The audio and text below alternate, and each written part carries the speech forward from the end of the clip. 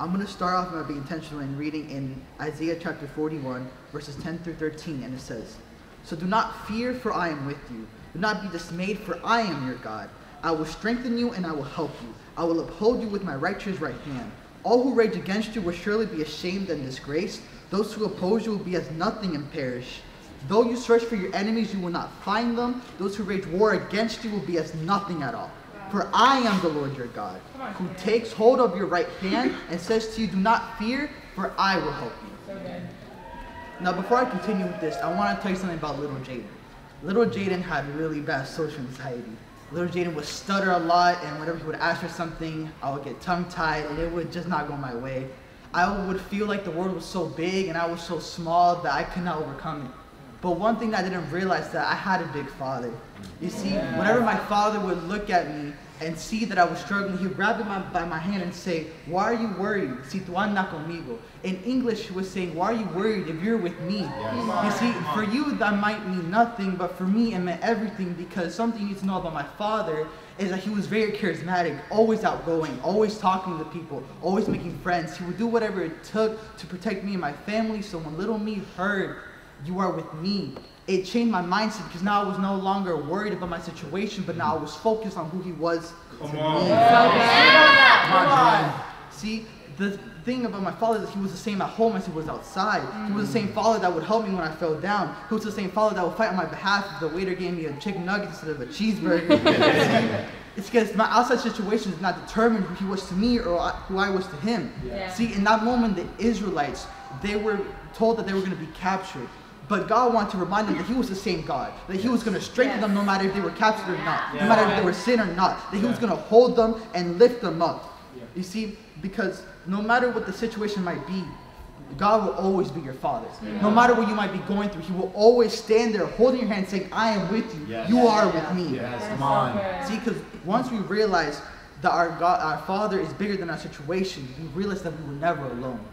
See, in 2 Kings chapter 6, verses 16 through 18, it says, "Do not be afraid," the prophet answered, "for those who are with us are more than those who are against those who are with them." And Elisha prayed, "Open his eyes, Lord, so that he may see." And the Lord opens the servant's eyes, and he looked and saw the hills full of horses and chariots of fire all around Elijah. And as the enemy came down towards them, Elisha prayed and said, "Lord, strike the enemy down with blindness." So he struck them with blindness, just as Elijah had asked. See, for a little backstory, the Israelites were at war with the kingdom of Aram. And the king of Aram said, "Let us make camp at this certain place." What King Aram wanted to do was ambush the Israelites. But God wanted to warn the king of the Israelites. So he sent Elisha to go warn.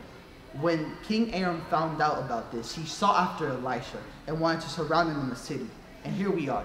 Elisha and his servant surrounded with a big enemy, but with an even bigger father. Come on. When the pastor said that Elisha told his servant, "There are more with us than there are with them," it's like if he was saying, "Do not forget who is with us." It's because what the devil wants you to do is focus on the outside enemy and forget who is with you. He wants you to focus on the enemy that is surrounding, on the enemy that is so big, but we need to focus on the God that is bigger than that. See, as I was reading this passage, it came to mind a memory of when we were in districts, and one of our leaders, Dennis, he was sitting with his wife and his child, and his daughter was saying how nervous she was to perform. And before Dennis could say anything, his wife said, "Why are you worried? Do you not know who your parents are?" See, because we need to understand that our Father is bigger than the situation. That because we come from him, that's more than enough. See, the reason why his wife said that to her daughter was because she wanted to remind her daughter that because she came from her, that's more than enough. God wants to remind you that because you come from him, that's more than enough for the situation. See, because when we realize the significance of our Father, we realize we have authority over our situation. In verse 18, it says that Elisha prayed that the enemy may be struck with blindness, and God did as such. See, because we have to understand that our Father is greater than all. We must stop listening to the deception of the devil and start to view our Father as our protector, as our provider, as our refuge, as our voice of reason. See, we must start to tell our situation, "Do you not know who my Father is?" So I close with this.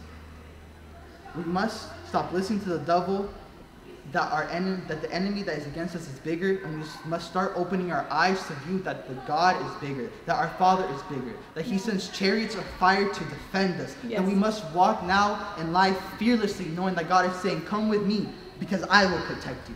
Amen. Amen.